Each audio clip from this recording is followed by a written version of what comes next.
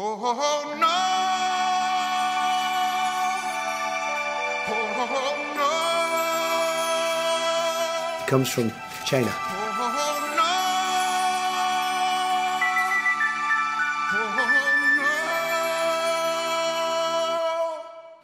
no! Everybody was kung fu fighting. I don't blame the kid, the smirking kid.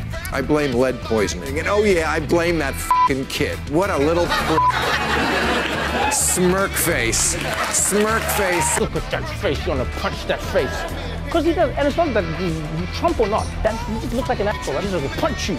America deserved 9/11, dude. It, I'm saying it. What the is wrong with this dude? Didn't he go to war and like literally lose his eye because some mujahideen, a brave soldier, his eye hole with their Isn't that how he lost his dumb eye? Because he got his eye hole. Everybody was kung fu fighting. That shit's red fast as lightning. In fact, it was a little bit frightening. What's going on, everyone? Jeremy here from The Quartering, and it seems like YouTube is bent on banning the Steven Crowder show from its platform. I'd be willing to bet that it does not survive 2021. And look, I've been critical of, Steven Crowder poking the bear only because I think his voice is very important. It's still very loud on this platform. And I think that some of his content, like his Change My Mind series, is extremely interesting and entertaining and really does change some people's minds when they watch it. I understand him fighting the fight. I really do. I also wish, Steven, that you would be more vocal about supporting alt tech platforms, but that's neither here nor there. I will continue to support your right to exist on this platform. And it looks like YouTube has suspended Louder with Crowder yet again, applying the second hard strike to the channel, meaning just one strike remains before banning. It's very concerning. And Steven tweeted out this morning, "Why no live show today? You exist." Well, YouTube hit our channel with this second hard strike, saying we violated their policies on harassment, which is interesting when you consider all of the bad behavior that YouTube allows if it comes from the left. And before I get into this, we all know this video is going to be buried. So I'm really, really happy to have a quick sponsor shout out for BlueBlocks. Huge shout out to this video's sponsor, BlueBlocks. Look, if you're like me, you're basically always staring at some form of a screen, whether it's your phone, your cell phone, your TV. And at the end of the day, maybe you feel a little strained, a little tired. I know I do for sure. And that's why I'm really glad that I found BlueBlocks. Blue light damages our eyes, leading to digital eye strain. Symptoms of digital eye strain are blurred vision, headaches, dry, watery eyes. BlueBlocks was created to fix this problem and block out the blue light with high quality lenses. Unlike other types of blue light lenses, BlueBlocks are evidence-backed and made under optics laboratory conditions in Australia. The founders were unhappy with the quality and lack of science behind leading blue light blocking glasses brands.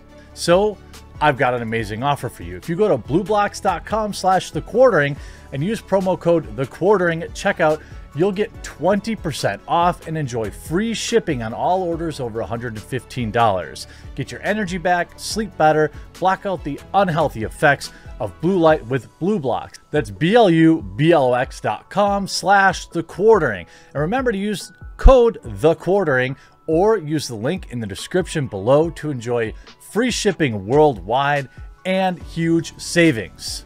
Now, Crowder did go on to delete this tweet, which was really interesting, but he reposted it. So I'm not sure why. Maybe he had a typo or something like that. But what the video shows is some very obvious double standards.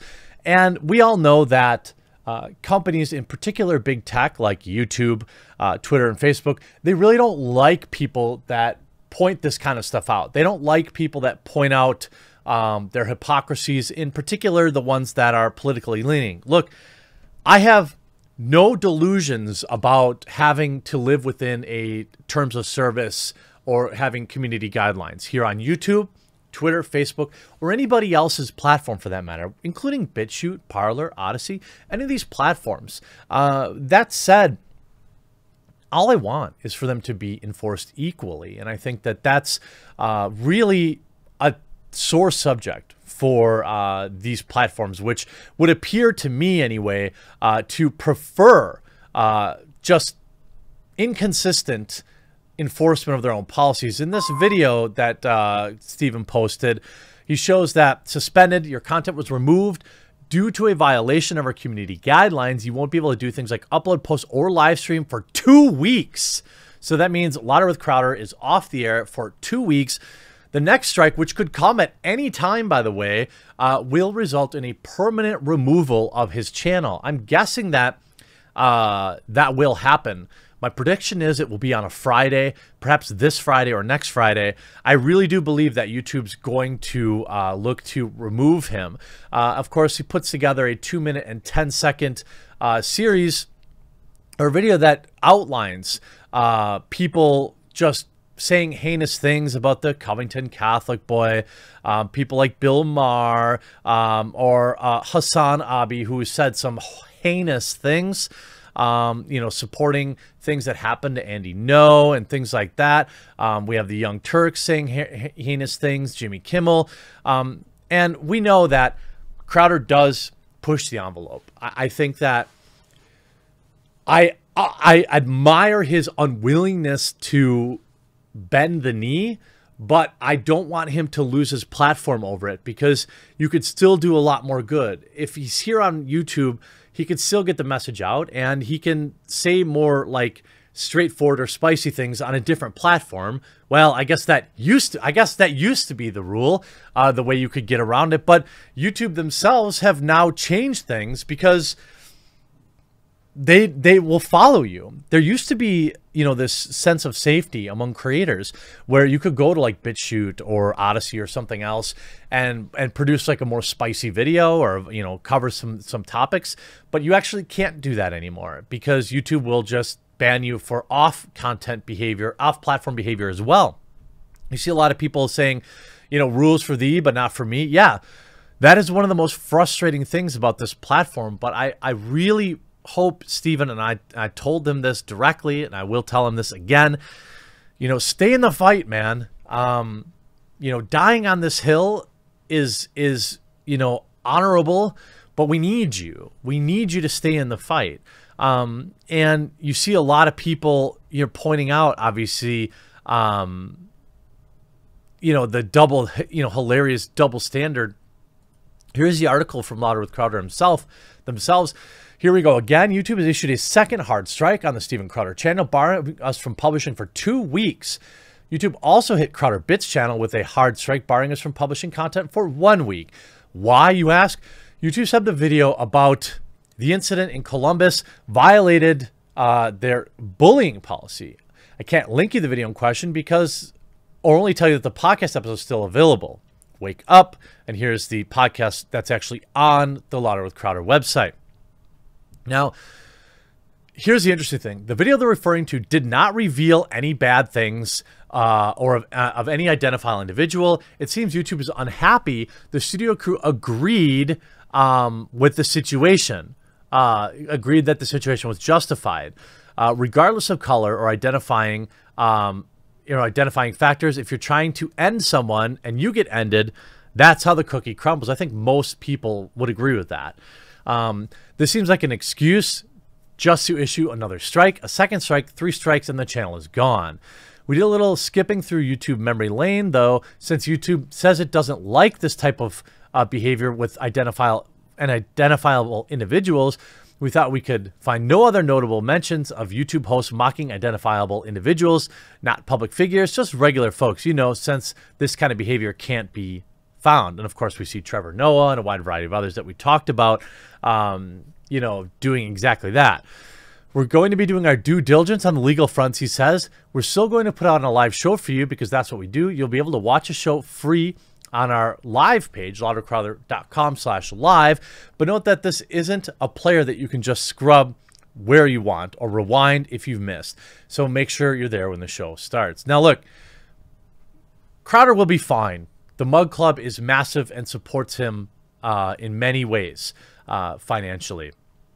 But this is why I always talk about, in particular with, you know, conservative content creators or content creators that may display some inconvenient truths, always understand, like I do, when they do ad reads, for example. And Crowder has his mug club. I use Subscribestar. It's how I support both the Quartering channel and Midwestly. This will be my primary source of income. Should I be removed and deplatformed? Of course I will be someday soon. And if you're in a position to, please do consider backing me at subscribestar.com/thequartering. It'll be in the pinned comment below. A lot of you already do. We're at 68.5% of kind of the YouTube monetization protection. And a straight ask, like, please back me today. This insulation is extraordinarily important for people like me and, of course, Crowder as well. Do I think Steven pushes the envelope on purpose? Yes, I do. But that doesn't mean that justifies their strike against him. We've already seen many, many times where individuals, we already see, my content, you can't find it in search results. That's why yesterday, for example, I told my viewers that I would be experimenting with Shorts and TikTok. Yes, I know TikTok. I know. I'm not telling you to install their app, but I'm going to upload my Shorts there and use Shorts on YouTube because it doesn't seem like that's censored as much. It actually has a different algorithm. These are the hoops that we have to jump through as non-PC commentators, as people with, their own opinions about things. And we're so lucky to have viewers like you. Honestly, seriously, those of you that just watch my videos, that share them, that comment on them, you're so important. People that back, Crowder has his mug club, people that back me on Subscribestar, you have more power than you could imagine. Because if people get removed off these platforms, I'll still keep creating content. It'll be on Odyssey or BitChute or whatever alt tech platform is popular at the time. But that's why I have to have a presence everywhere. Do I love Instagram? No, but I have to use it. Do I love TikTok? Absolutely not. But I've got to put my videos there to build as much power, because audience size is power. And if I can bring over a couple thousand people from TikTok to my YouTube channel, or to even better, Odyssey or BitChute, I have to do it. I can't. This is where Steven and I just disagree. And maybe I'm wrong, but like, here's how I look at it. Yes, Facebook sucks. TikTok, all these things are terrible. But if I ignore them, I forfeit the opportunity to change some minds and to reach people on those platforms and to have an alternative in case one gets removed. Ultimately, I want to bring everyone to thequartering.com, which is, I have a website too, just like Crowder does. And I want people to be able to watch your content there. But this takes super long. And why not use every available platform while you can? Yes, I can criticize platforms while still existing there, because I feel like the trade-off is I'm educating users of that platform exactly what's going on. Maybe I'm a sellout for doing that, but we just have different approaches. I want to have the biggest audience I possibly can, and I want to stay on as many platforms as I possibly can for as long as I can, and fight and fight and fight and fight and fight until the very end. Steven makes a lot of waves. He goes about it differently, but he's got the Blaze and he's got the Mug Club, and he's already established these type of things. I want him to stay on YouTube because he's an important voice. Please support him. You can watch him on his, on his website, obviously, and support content creators that you really like too. I hope you enjoyed this video. We'll talk to you again real soon.